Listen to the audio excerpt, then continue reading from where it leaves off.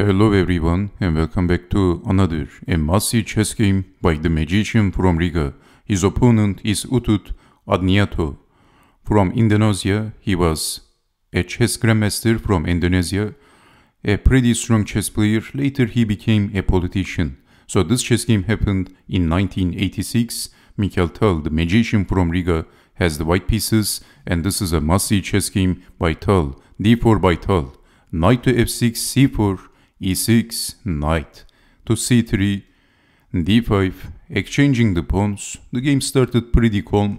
There is nothing out of the ordinary so far, but later we are going to see something out of the ordinary, because this is a Mikhail Tal game. Knight in, knight to e6, bishop back, c5, knight to b5, attacking the bishop, bishop goes back, takes, and it is white to move. What would you do in this position? Well, Mikhail Tal sacrificed his knight. Knight takes on f7. What a shot by Tal, sacrificing his knight out of nowhere. And this is also attacking the queen. The sacrifice is accepted. King takes on f7, checking the king. Maybe Tal has a good compensation because this is attacking the king, and also after moving the king, bishop takes rook is a possibility. King back, but when you see a good move, look for a better one. This is the famous quote of Emanuel Lesker, the great Emanuel Lesker. What would you do in this position? Would you capture the rook?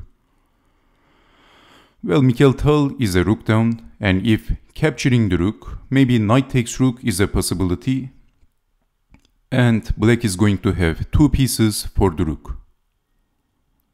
Well, Mikhail Tal played knight to c7, forking two rooks and attacking the rook two times. Rook to e6, and then simply capturing the rook.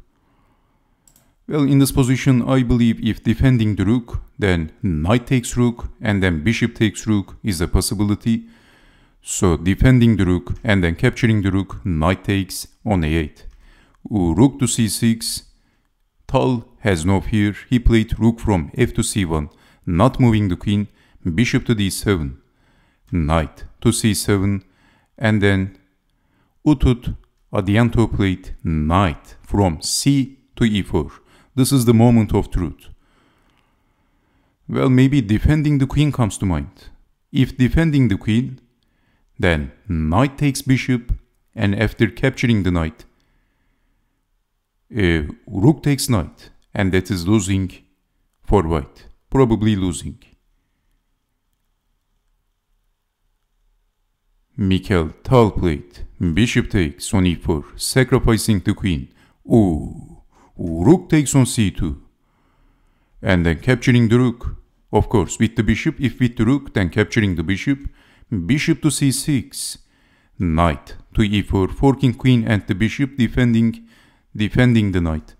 Bishop to c5, rook over. Mikhail Tal has two rooks and one extra pawn for the queen. This is actually pretty good for white, materially speaking. Bishop to d7, rook over, b6, knight back. Bishop to e6, bishop to e5, knight to e4. Targeting the pawn, defending and lifting the rook. King to h7, doubling the rooks, and Mikhail Tal is targeting the pawn. And in this position, black made his calculations and black captured the pawn. Bishop takes on h3. But Tal played the better move than capturing the bishop. He played rook takes on d5. If capturing the bishop, then queen takes on f3, and actually black is doing very well. This is very good for black.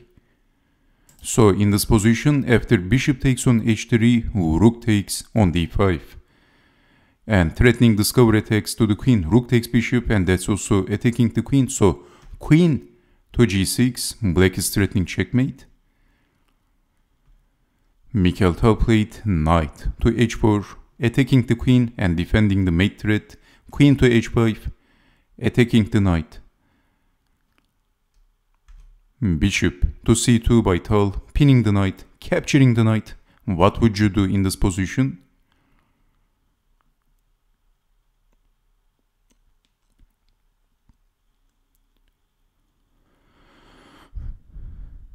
Well, Mikhail Tal played bishop to g3. And black resigned. It is that simple. So let me show you the possible continuation. If defending the queen, then capturing the bishop. And this is actually Zugzwang for black. There is no good moves for black. So how to protect this knight? This knight is pinned and there is no sensible defense. So you have to do something like queen to e8. But then here comes rook to e5, forking the queen and the knight. So after defending check, and this is all over for black, as you can see, white has 3 extra pieces for the queen and also white has 1 extra pawn. This is getting crushed for black. Black is losing. So this is why in this position, after Mikhail Tal played bishop to g3, black resigned. And thank you very much for watching. And what do you think about this chess game? Mikhail Tal first sacrificed his knight out of nowhere, and then he sacrificed his queen. Incredible. So thank you very much again, and I hope to see you next time. Take care and bye bye.